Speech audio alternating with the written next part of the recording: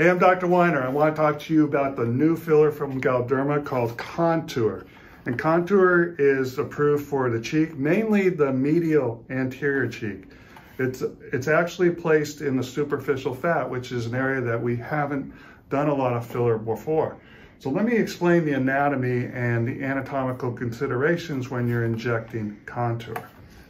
So a little bit about Contour actually. Contour is an expression technology. It has very large particle size, but it has a lot of tissue integration as well. So it's a very soft look, not very firm.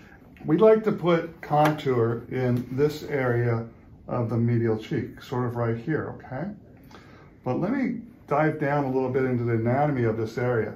So what you have is you have the orbital retaining ligament, which is going to run around the infraorbital rim.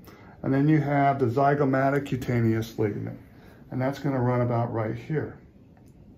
Okay, and then it's going to come up over to the zygoma. So the prezygomatic space is a deep space in here, which is where you want to place your deep injections.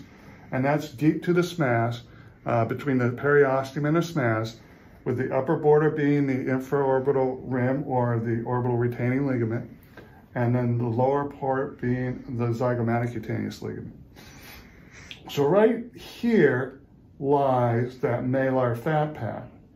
So this is important because in my experience, you do not want to inject that malar fat pad with this product or with any HA product to avoid malar edema.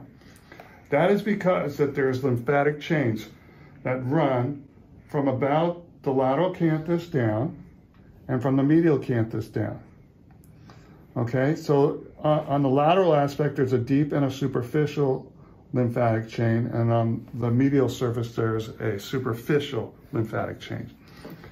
So in this area in particular, disruption of the superficial lymphatic chain can lead to malar edema. So that's why in this area, I like to place the filler deep to that. The deep lymphatic chain actually is not affected by that deep filler. It's that superficial chain. So I like to use lift and contour points that we use for lift as well. And the lift point is 1 centimeter from the orbital rim. And you draw a line perpendicular to a line drawn from the helix, the root of the helix, to the nasal base. So that ends up being approximately right here. So that's my entry point to get into that prezygomatic space. And then the contour point is 1 centimeter from the lateral canthus, and you drop a perpendicular. And you draw a line from the nasal base, nasal ala, and so it's about right here. So right here, I want to fill this area and avoid that malar fat pad. So the lift point is approximately right here. I do a little tap. These are the Easy Guide 25 gauge 40 millimeter cannula, or 1.5 inch also. So now I'm gonna lift, and by lifting, I'm gonna pop through that SMAS and get along the periosteum in that prezygomatic space. So inferiorly, I'm pushing up against the zygomatic cutaneous ligament. Superiorly, I'm pushing up the orbital retaining ligament. And I'll make sure that I'm deep. I'll try it one more time. And now I'm on the periosteum, okay? And I'm just gonna fill this space up with approximately 1/2 cc. I'm constantly moving here in this prezygomatic space. So Contour is approved for deep and superficial injections. There's a little bit of resistance when pushing through a 25 gauge cannula. And that's approximately 5.5 cc. Now I'm gonna go to the contour point, which is again at the nasal base and so forth, right here. And I'm gonna go in that superficial fat pad, okay? But avoiding that malar fat pad. So if you can see, if you spread, you get into that superficial space, okay? And now I'm in that superficial space, but I'm below the zygomatic cutaneous ligament, okay?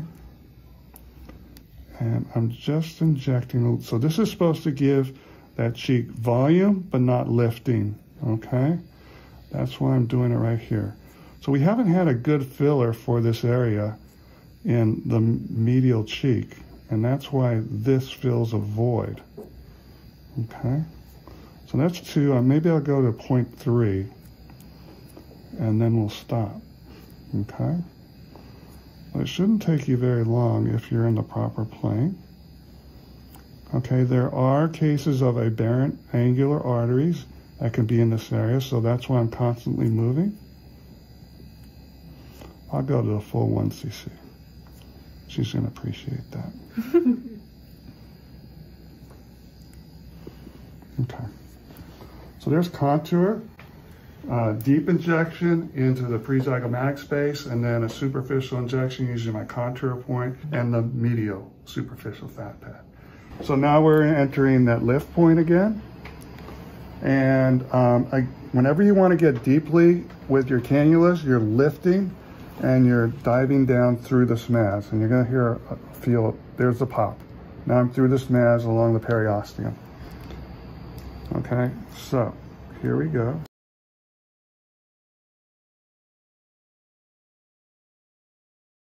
And now we're going to do that contour point, staying away from that malar fat pad. So this is in the superficial fat pad and medial superficial fat pad.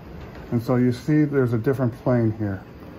You can see the cannula in that superficial plane. And spreading the skin helps you get in that plane, and I'm not going...